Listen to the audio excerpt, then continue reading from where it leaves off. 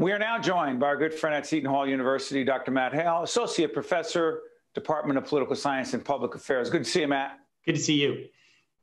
A few weeks after the historic 2020 election, let's look into 2021. Here's the question that's been on my mind. Are we as polarized and as divided as we appear to be, not just in terms of the citizens in the country and how they voted, but also just our culture? Absolutely. It seems to me that we're living in two different worlds. There is a whole side of the spectrum that genuinely believes this election was stolen, genuinely believes that that's the only way that Trump could lose. And there's a second side that doesn't believe that at all. I think the facts are on the second side, but I think that we are absolutely as polarized as I think we've ever been. But you know what? You say the facts are on one side. Here's what's interesting. The great Walter Lippmann, journalist, philosopher, if you will, said democracy can only work as its citizens are informed. And my question is this: since when did we get in public policy and politics to choose our facts versus our opinion? So I think that there's a connection between facts and trust. And democracy is built on trust. We can't have a democracy unless you trust the institutions of government, the institutions that are providing the information, whether that's news media or experts. We literally cannot function without some trust that there's a commonality of belief in facts. And that's the most dangerous thing that we're facing right now, is that you can't move forward with any public policy until you agree on some baseline level of facts. And we are in a situation right now where that's not happening, where no matter what side is speaking, the other side assumes they're lying or prevaricating or doing something for their own good. But Matt, as a great professor and teacher, because I've been in the classroom with you of political science and public affairs, just deal with COVID. How could it be that you have an opinion on COVID? It is a public health crisis moving into 2021. This will be seen then. How could there be an opinion on whether masks should be worn or not, or whether we should distance ourselves? Are they not facts? So absolutely, they're facts. But I think what's happening is that there's a part of the population that has a higher value than the public health. They're saying my freedom, my ability to not listen to my government, my ability to rebel against my government outweighs the public health concerns. What about if you're dead and the people around you are, hold on, Matt. What about if in the process of your individual freedom, you get sick, hopefully, knock on wood, you don't die, but you get somebody else sick and he or she dies? What does that have to do with individual freedoms? So it doesn't, but we're back to the idea of trust and lack of belief in facts. The folks that are saying my freedom is more important don't trust the facts that they're going to get sick. Right. And so that's the connection and the combination. They don't trust that they're going to get sick, so their freedom matters more. If they trusted that they were going to get sick, their freedom would matter less. And so that's the tough part that we're in right now.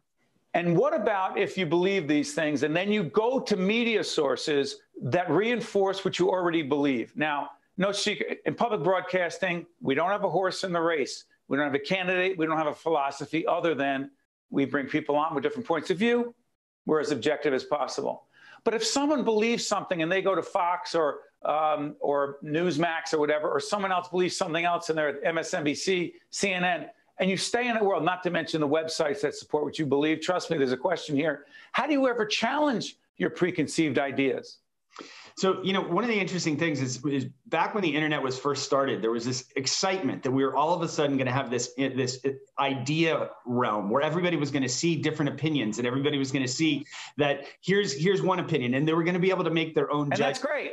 And that would, in theory, be great. But what we've seen is that people are absolutely balkanized by it. It's so easy to find information to confirm your opinion that's all you go to. The majority of people don't go to sources that are contradictory to their opinion. And that's a real problem. But now take it from the citizens to the policymakers. In Washington, as we speak, split government, White House, Congress, gridlock. If those policymakers in Washington are going to those news sources that reinforce what they believe and supporting them, what is the incentive to compromise on behalf of the American people and get stuff done? There's not. And I think to a large extent, the next 4 years are not going to be about big policy wins. They're going to be about solving COVID-19 and keeping things calm. Literally, I think that that's what the majority of, if there's a majority in America, I would argue what they want is to stop thinking about politics every single day, to stop having 6 events every single day about politics. They want to go back to playing football. They want to go back to having Thanksgiving dinner. And that's what I think people most care about right now is calm, cool, collected, and get rid of COVID. But Donald Trump got well over 70 million votes, 72, 3, 4. I'm not sure what the number is going to be in the end. What do we say to those people? Because that's a huge chunk of this country. It is. And for to be honest, I think there's a couple things. Donald Trump is the second highest vote getter for presidential votes ever, right? And other than Joe Biden. Other than Joe Biden is number one, right?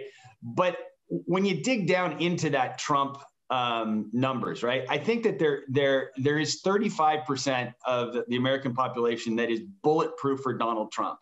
But then there is, but it doesn't go any higher than that. There's a ceiling that he has. Then there's a bunch of people who distrust Joe Biden, and particularly, I think, distrust the progressive wing of the Democratic Party. And those folks are saying, you know what?